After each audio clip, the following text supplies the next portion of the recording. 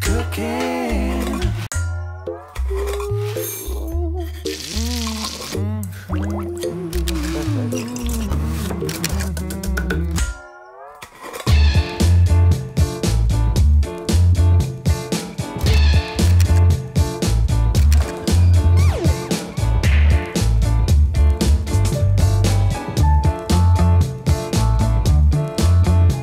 My relationship with the Lavazza Calendar is that I was asked to photograph this calendar, which has a great history. I did some research and I saw that some of my most favorite photographers have worked for this calendar before. So I was very happy when I was asked to photograph this year's calendar.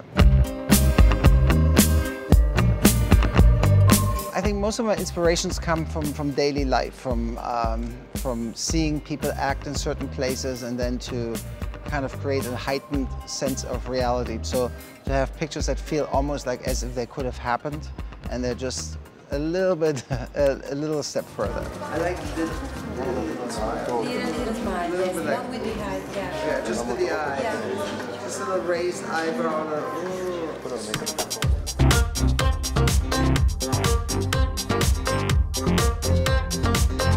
I don't know if you can capture the soul with taking a photograph. I like to capture a kind of a playfulness that we all share and bring out something that sometimes might seem a little childish or a little goofy, but mostly like little funny and smart.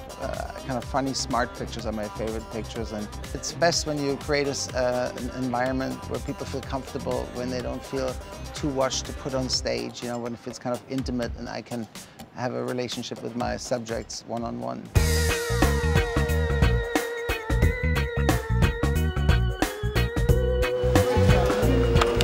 Gente normal que hace cosas extraordinarias.